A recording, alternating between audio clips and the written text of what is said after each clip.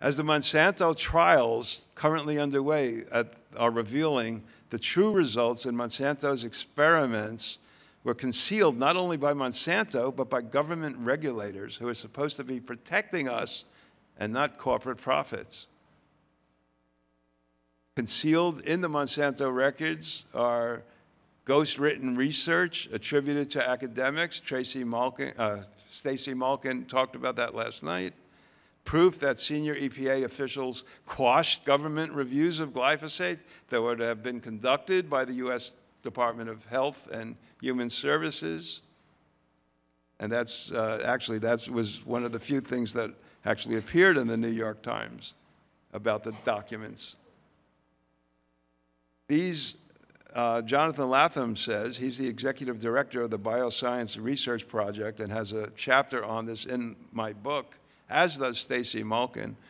These Monsanto concealed documents represent a tremendous trove of previously hidden or lost evidence on chemical regulatory activity and chemical safety, heavily focused on the activities of regulators.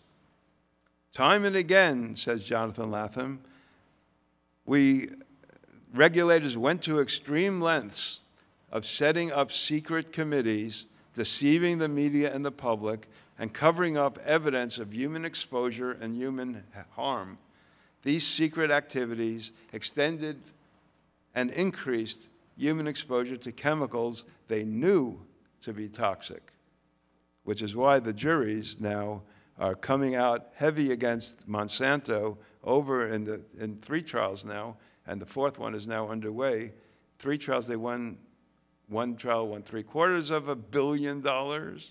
Another trial won $2 billion against Monsanto. And then I forget what the 3rd one went, and now the 4th one is underway. And now they're trying, and Bayer, which now owns Monsanto, is trying to, our friendly aspirin company, Bayer, is trying to manufacture, well, they're trying to come up with a way of, so that they don't have to pay out all these billions of dollars, and to set up a pool and have, there are now 20,000 lawsuits that have been filed against Monsanto, and maybe 100,000 people part of that, potentially, and facing over $1 trillion in fines. And the juries have been outraged at Monsanto because of these hidden documents. It's not just that these poisons affect people, but how Monsanto knew this, and so did the U.S. government. And they lied about it, covered up, worked in secret together. That's what these documents are now showing. And we wouldn't have known that without the trials, even though we suspected it, but we wouldn't have gotten all the documents without these trials that are now underway. So the first case that came to trial against Monsanto was heard just a year and a half ago.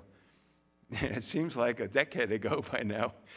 The plaintiff's name was Dwayne Johnson.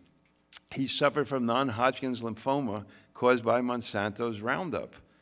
His legal team presented documents that Monsanto had been keeping secret, which revealed government collusion with Monsanto.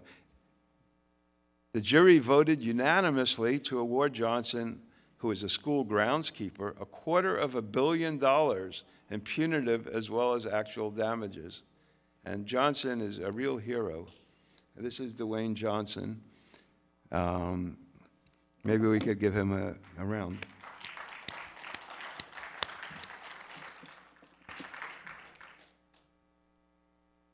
Monsanto's own scientist, Donna Pharma, informed the company that you cannot say, this is a quote from her, that you cannot say that Roundup is not a carcinogen. We have not done the necessary testing on the formulation to make that statement.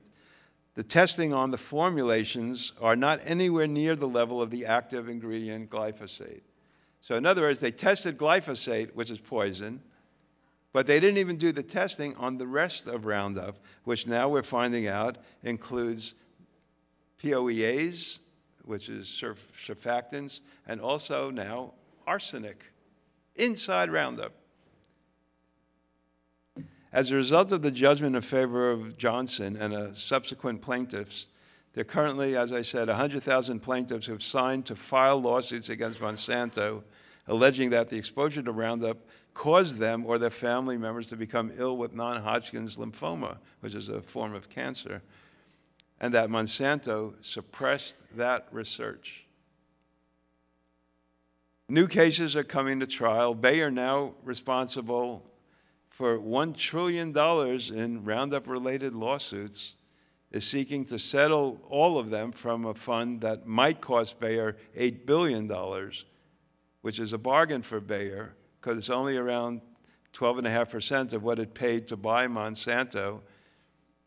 One attorney, Mike Miller, on our side, is holding out, convinced that injured plaintiffs deserve much more than what they would get from these type of settlements, and his resistance to settling with Bayer could either scuttle or end up strengthening the proposed deal. We don't know which way it's going to go. But that's what's happening right now, today. I mean, today the trial is going on, literally, in St. Louis. Although they are trying to suspend it, they adjourned it so that they can try and get the settlement together.